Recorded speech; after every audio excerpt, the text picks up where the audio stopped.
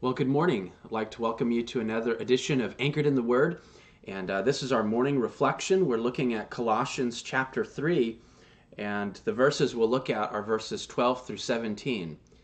Again, I want to welcome you to our study on Colossians chapter 3, verses 12 through 17. If you have a Bible, go ahead and take it, and I'm going to go ahead and begin reading. The scriptures say, "Put on, therefore, as the elect of God, holy and beloved, bowels of mercies, kindness, humbleness of mind, meekness, long-suffering, forbearing one another and forgiving one another. If any man have a quarrel against any, even as Christ forgave you, so also do you. And above all these things put on charity, which is the bond of perfectness. And let the peace of God rule in your hearts, to which also ye are called in one body. Be ye thankful. And let the word of Christ dwell in you richly in all wisdom, teaching and admonishing one another in psalms and in hymns and spiritual songs, singing with grace in your hearts to the Lord. And whatsoever ye do in word and deed, do all in the name of the Lord Jesus, giving thanks to God and the Father by him." Now, when I read this passage of Scripture, it's really one of, I think, the most practical passages of Scripture that we find in our Bibles. And so I wanted to go ahead and really dig into this morning and begin with this summary statement. The following section of Paul's letter further developed the kinds of attitudes and responses that we as Christians are to put on in the place of the fleshly attitudes and responses that we have in our interpersonal relationships.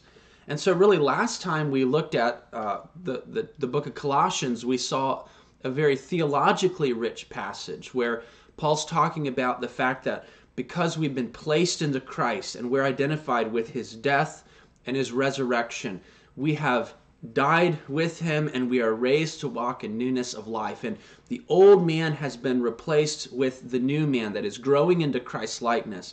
And so Paul basically gives us theological explanation for how we can overcome temptation and how fleshly passions and practices can be replaced. And so he basically says, put off the old and put on the new. Well, Colossians 3, 12 through 17 is going to be a further development of that theological concept.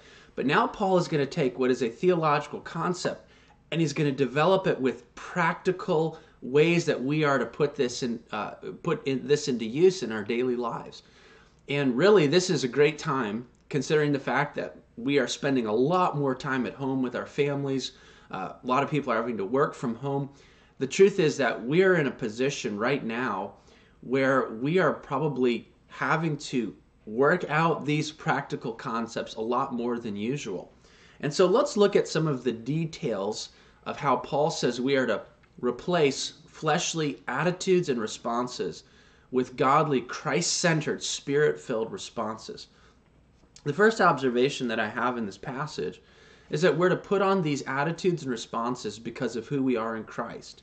You know, Paul always starts with the theological reason for why before he gets into the what. That's a very common way that he deals with issues. And so let's look at how he deals with this issue. The first phrase that we see in verse 12 is this. He says, "Put on therefore." In other words, on the basis of the things that I'm about to tell you, that's why and that's how you're able to do what you need to do here. He then says, as the elect of God, he reminds them that God has chosen them to this position. God has placed them into the body of Christ. We are in a special place because of the work of God on our behalf. And so he says, on the basis of the fact that God has worked in you, you are his elect, his people. He then goes on to say, as the elect who are holy. And that word holy has the idea of your saints. In other words, you're set apart for God's purposes. And then he uses the term beloved. He says that God has a tremendous love for you. He set his affections on you. So Paul begins with their position in Christ, the fact that they're his elect, the fact that they're set apart, the fact that God has set his love upon them, as the basis for why these attitudes and responses should be a part of their life.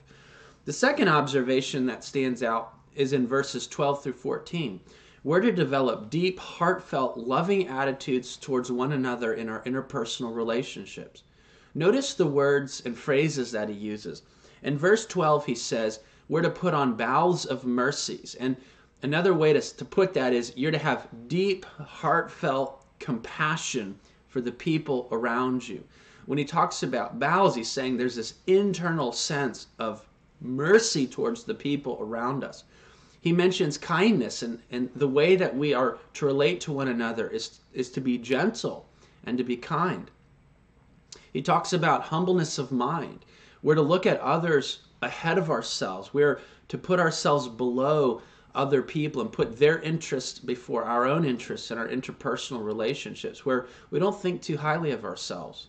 He mentions meekness. The idea is that rather than fighting for my rights and demanding that everything be done my way, I release my rights, and I'm gentle and I'm kind, and I'm willing to let God fight my battles for me on these interpersonal spats that we might have with people.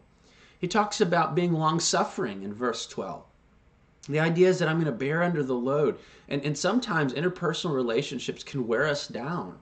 And sometimes the way that people respond to us, their reactions to the things that we say or do, and the back and forth can become very difficult. But we're to be patient with people, bear long under those loads that we may have. And then in verse 14, he says, above all these things, put on charity, which is the bond of perfectness.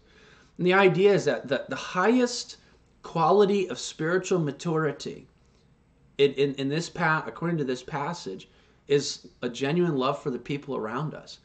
If a person is spiritually mature, they're going to have a heart that's full of compassion. They're going to be kind. They're going to be loving. They're going to be merciful. They're going to be patient with people. Their lives are going to be Christ-centered and loving towards the people around them. We then come to a third observation. We're to respond with patience and a willingness to forgive those who've wronged us. In verse 13, he says, forbearing with one another. The idea is that many times before a conflict is resolved with people, there will be a period of time, a season, where people aren't acting right towards one another. And what generally happens is people withdraw themselves, and during that time of withdrawal, then the contention becomes greater and deeper, and the opportunity for it to be resolved becomes less and less likely. And what Paul says is that rather than withdrawing yourself from people, pulling away from them, and allowing those walls of barriers to go up, be patient with them. Bear under that burden. Let the conflict just hold back where you don't go back and forth. And then he says, eventually, when the conflict is going to be resolved, you need to forgive one another. Verse 13, he says, forgive one another. If any have a quarrel against any, you need to forgive. One of the most important qualities that we have as Christians is that we're willing to be patient with the people around us because we love them, and we're willing to forgive them when they come to us and want to restore relationship. We then go to a fourth observation. We're to make the way that Christ has dealt with us the ultimate pattern that we follow in our interpersonal relationships. You know, it's interesting, in verse 12, he emphasizes the fact that we are God's elect, we are set apart unto God, and he loves us deeply. Now, he's going to say later on in verse number 15, that the way that Christ has dealt with us is not only telling us about our position in Christ, but it's also the basis of the pattern that we're to follow. He says, as Christ forgave you, so also do ye. In other words, one of the reasons that people don't forgive other people, and one of the reasons that we're quick to cut people off and put up the barriers and separate ourselves from others, one of the reasons for that is that we don't think enough about how much God has dealt with us. In other words, when God pursued us, we were not pursuing him. When Christ went to that cross, we were the enemies of God. And so God has dealt with us with tremendous restraint, tremendous love. His forgiveness is overwhelming to think about. And so he says, when you deal with other people, you've got to let the way Christ dealt with you be the ultimate pattern you follow. He then says in verse 15, let the peace of God rule in your hearts. And that word rule it kind of has the idea of an umpire. Like an umpire calls balls and strikes based on What the rule book says is a ball or a strike. And so what he sees becomes what he states. And basically what he's saying is when it comes to your interaction with other people, the peace of God, what he established between you and him, you were his enemy. He reconciled you to himself through the death of his son. And now you're his child. Now he is in relationship with you. That is supposed to call how you respond to people. In other words, that's the rule book. That's the standard. And how we relate to each other has to be connected to that. I then see a fifth observation. These attitudes and responses really are pointless without there being a connection to people where these attitude and responses have an opportunity to be practically applied. Verse 15, he says, to which you're called into one body, and be thankful. Notice that he's emphasizing that these qualities and these responses are going to happen within a community relationship. In other words, it's in your families that these spiritual realities are going to be able to be practically applied. It's within the local church context. It's within your workplace. It's where you rub shoulders with people. You know, a godly person doesn't withdraw from people. He actually is willing to connect and interact with people because it's in that context that we're able to actually practically apply the truths that we have laid out in this text. And the last observation I want to mention is this. We're to have a Christ-centered life that flows from a scripture-saturated heart. He then says in verses 16 and 17, let the word of Christ dwell in you richly. That phrase is a really interesting phrase. And what's interesting about it is it's very closely connected to a statement that Paul makes in Ephesians, where he says that we're not to be drunk with wine or in its excess, but we're to be filled with the Spirit. So in the same way that we're filled with the Spirit, we let the word of Christ dwell in us richly. In other words, it's not just something that we read. It's not just something that we think about occasionally. It's not just something that we meditate on. It goes even deeper than those things. It becomes a part of us. It dwells within us. It takes up residence. It actually saturates our mind and our heart, where what the scriptures say becomes really the ultimate source for what we think and how we respond and how we feel about things. The word of Christ is to dwell in us richly in all wisdom. And then he mentions some of the responses that flow out of that. Teaching and admonishing in psalms and hymns and spiritual songs, singing with grace in your heart to the Lord. And whatsoever you do in word or deed, do all in the name of the Lord Jesus, giving thanks to God and the Father by him. And so the heart that is saturated with God's word is a heart that wants to express what it's thinking about and what really is becoming a part of it.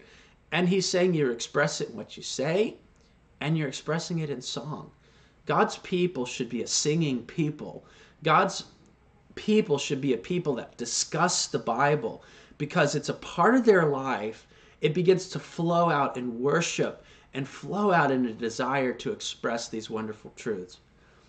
So how do we practically apply these things this morning? Well, let me give you a few thoughts that I jotted down and that I'm going to think about this morning. I encourage you to think about. First of all, theological concepts are not meant to simply be discussed. They're meant to be lived out. God wants us to be practical. He wants us to use our hands, not just our heads when it comes to the Christian walk.